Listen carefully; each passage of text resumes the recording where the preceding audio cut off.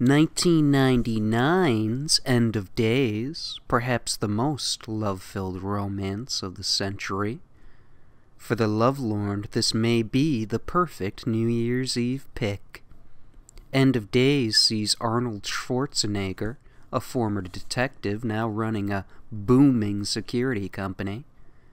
Unfortunately, this former devout detective has hit a real dead end in his faith due to a really small family issue. Also, his diet is horrendous. Robin Tunney, a young lovelorn psychosis sufferer, grows tired of the lonely nights in her Park Avenue mansion, comforted only by a violent, broom-haired nanny. After a simple misunderstanding involving the clergy, Ignatius, Arnold's character, is called in to clear everything up. At first, Fisuzu, Tunney, finds Ignatius cocky and abrasive, but after finding his heart of gold, she seeks to mine it in sickness and in health. Iggy is also smitten. Little does Pazuzu know that the literal man of her dreams may be right around the corner. Gabriel Byrne, playing the edgy, brooding, or dark, anointed cherub that covers, has been looking for a girl like her for, well, centuries even. She's been looking for love. Will this religious nutjob save Arnold lost in the deep, dark fog of atheism? Or will she find the conclusion of a centuries-old tale of longing, love, and ritualistic sex? 10 stars.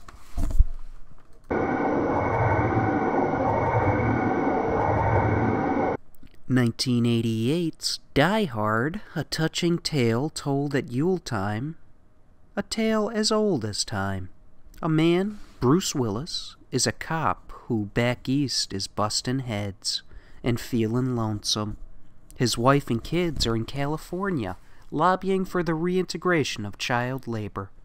Holly McClane, Die Hard's wife, decides to throw a Christmas party in order to celebrate a recent age reduction in industrial labor laws, and a merger with the Japanese tech giant, Weyland-Yutani. Only by mistake does Die Hard even receive an invitation. Immediately he sees it as a chance to reconcile emotionally, and more importantly, physically, with his wife and kids. Meanwhile, Hans Gruber, Alan Rickman, a Grinchy character who runs a hedge fund hell-bent on acquiring Nakatomi. He knows about some shady compositions in Weyland-Yutani products. Asbestos in a CSI toy, and a doll composed entirely of guano. Bat feces. If Weyland-Yutani doesn't sell, he'll spill the beans. On Christmas Eve's Eve, Hans is visited by 3 spirits who remind him Christmas isn't about hostile acquisitions or research and development, but really about buying as much as possible because objects are God, and giving someone objects proves that you love them. Can the 3 find the love within? The spirit of Christmas? Will Die Hard and Holly find the love hidden between the hate? Will Hans to be able to bring that Chinese guy back to life? 2 half stars. 2006's The Departed. In this sentimental tugger of heartstrings, we see Leonardo DiCaprio play Will Hunting, a South Boston tough who solves this crazy math problem containing many symbols. He decides to use his brain for some very zealous community outreach. Matt Damon is a communal South Boston police officer named Doug McCrae, a former hockey star who's rising through the constabulary ranks and finds the woman of his dreams, Vera Farmiga, psychiatrist Elizabeth Proctor, a studied young state psychiatrist who, with the wunderkind McCrae, begins to build their dreams. A nightmare. Due to his, let's say, in-your-face attitude, Mr. Hunter begins to visit a certain state psychiatrist and immediately finds hope in Ms. Proctor. The ever-faithful doctor resists, but only so long as a woman could a violent drug addict. Meanwhile, her father, Frank Costello, Jack Nicholson, an aged world-renowned author and professor who in old age has found himself trapped in cough syrup's steely grasp. Anyway, this author is planning to release a tell-all about how Will Hunting is a fraud, who faked solving that math problem all along. One problem with this equation, it's all a sham. He made it up to discredit Will because of his strong belief Elizabeth will be happier with Doug McRae. But of course the choice will be Elizabeth's. Will she find herself in her dreams, or will she pick what she thinks is the dream, but turns out to be the nightmare? 2 stars.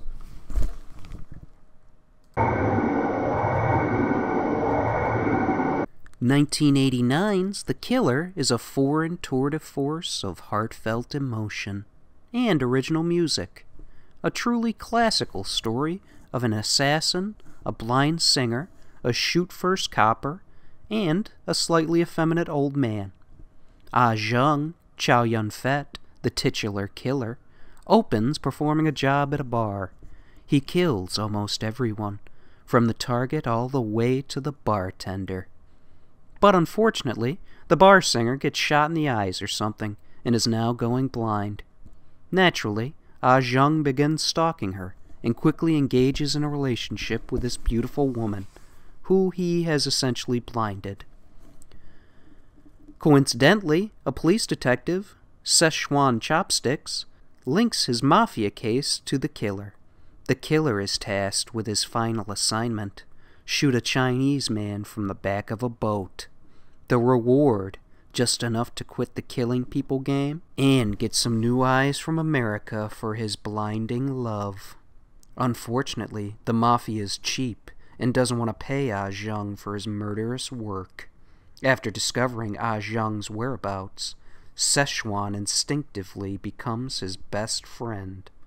Then the two set loose on a 1,000,000-mile-per-hour rocket ride to end Hong Kong gang violence by any means, find eyes for that one lady, and get paid.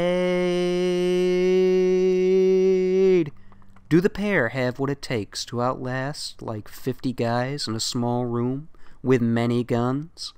Who's to say? About a 7 or an 8 karate chops. 1974's Chinatown, the tear-filled true story of how one brave private detective reunites one mother with her long-lost daughter and her long-lost sister.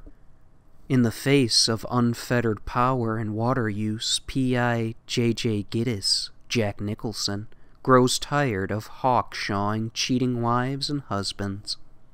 He longs for the days of old, in the PD helping Asians with laundry, when, all of a sudden, in walks Evelyn Mulray, a, beautiful and beautifully rich debutante, or so it seems. He takes the case and succeeds, and into his office walks a slightly more, beautiful woman. "Who is this?" says JJ, and she replies, "Evelyn Mulray, and I sent my sister in to, test you." Also, she was nervous, so she lays it on the line. Don't waste my time. It turns out her rich and powerful father had hidden her sister and daughter away in a castle deep, for he believed if the three united, they could form Voltron, an ancient and deadly robot deity. So he cases the take and sets out to peel back this onion with every layer stinkier than the next. Firstly, she didn't know where the castle was, so JJ checks Quebec and Burkina Faso, but to no avail. Later he checks a phone book, and eureka, the address. But can he trust Evelyn or her devious father? Was it a bad choice to set the movie in 2064 Omaha? X to the X power stars. 1999's Eyes Wide Shut is absolutely spilling over the brim with love and pageantry. The first and only film released by visual artist Water Commissioner Yelburton, a strict adaptation of the works of Henry Darger, Dr. Bill Hartford, Tom Cruise, a man longing to feel love when his actual then-wife, who also plays his wife, Laura Prepon, who also plays Alice Wonderland, who admits to feeling love for another man. Bill Hartford is sent into a mad rage, stalking the city for the feeling of love. After meeting a former acquaintance, Hartford is spellbound by what he learns. His friend will play his pianist at a party where everybody wears kooky masks and robes.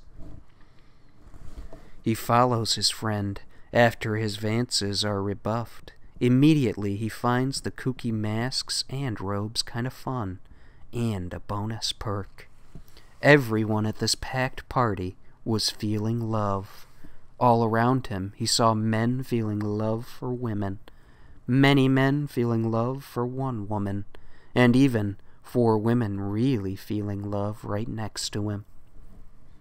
But alas, while he wanted to feel love with everyone, the one person who he wanted to feel love for wasn't there.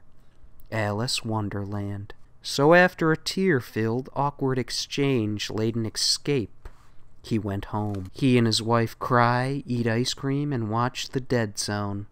But still, will the two become one once more? 99 stars.